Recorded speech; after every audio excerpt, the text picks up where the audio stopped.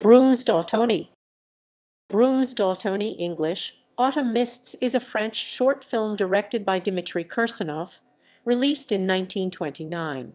The 12-minute film features Nadia Sibirskaïa, Kirsanoff's wife at the time, portraying a young woman in anguish over a love that has ended. The film has no plot, but rather evokes the woman's mood by juxtaposing indoor scenes, in which she takes a last look at her love letters, with scenes of nature.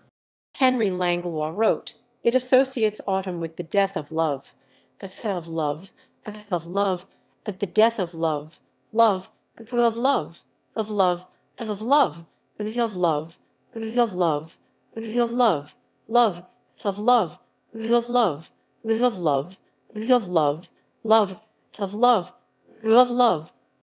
And there is nothing more beautiful than the scene in which the young woman burns her love letters and reminisces, whilst the fog thickens and the rain disfigures the trees on the pond.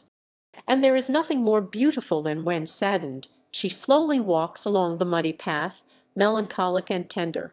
Kirsanoff said that his intention in the film was to represent a state of mind through drastically changed images in which nature was losing its density and unity.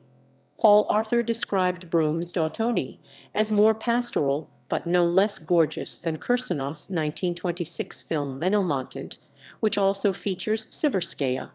The photography was by Jean de Miéville, indoor scenes, and Dimitri Kirsanoff, outdoor scenes.